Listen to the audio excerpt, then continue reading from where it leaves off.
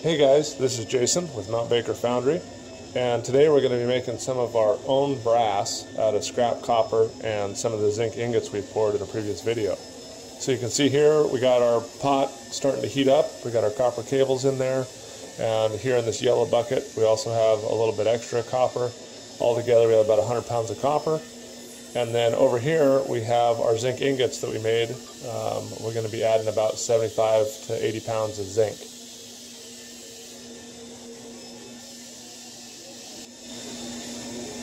We got our copper warmed up a little bit.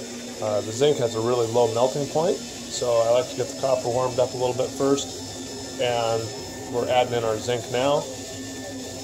And our goal is to get about a 60-40 ratio of copper to zinc and make some nice yellow brass. And we're doing it a little bit different than is typically done. The industry standard is you melt down your copper to liquid and then you add in your zinc. But by doing so, the copper has such a high melting point and the zinc has such a low boiling point that you end up boiling off a large component of your zinc, about 10 to 15% as zinc oxide.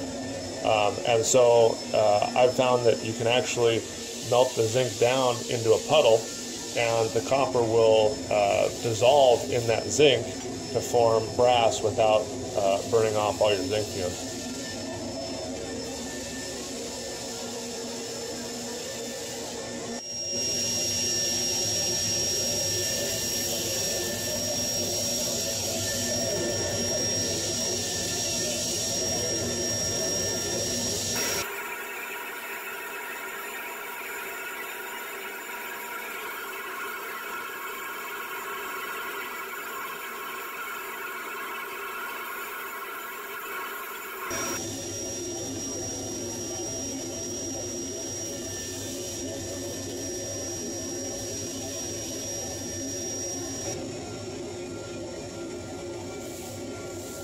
Now that our zinc's molten, I'm just pushing the copper cables down into the zinc, and you can see they turn red, and they're just starting to dissolve.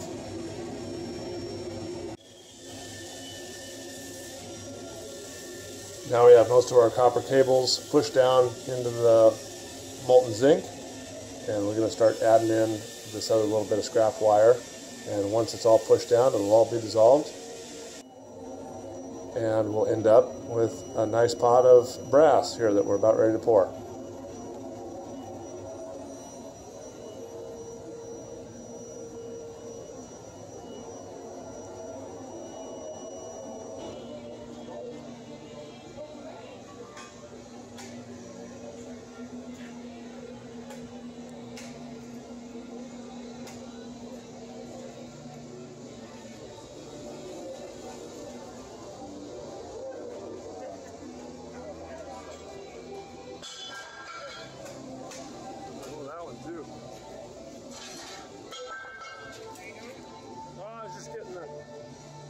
Getting the ones that are all slaggy out.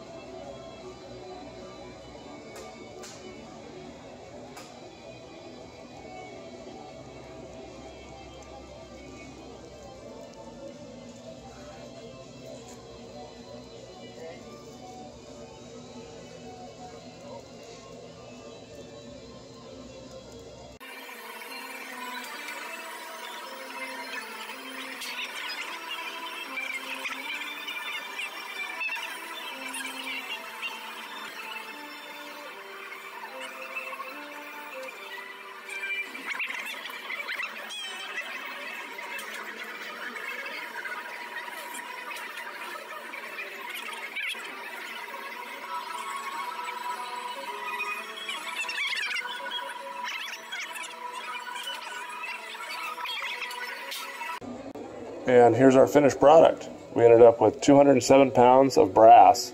And I added about 3 or 4 pounds of aluminum in to give it a little extra strength.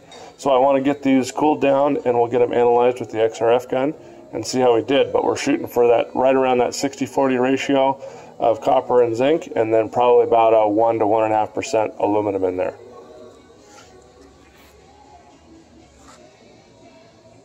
here's the results on the XRF gun of the brass we made. And it's a little hard to see in the picture, but you can see there's about 1.1% aluminum, 59% copper, and 39% zinc.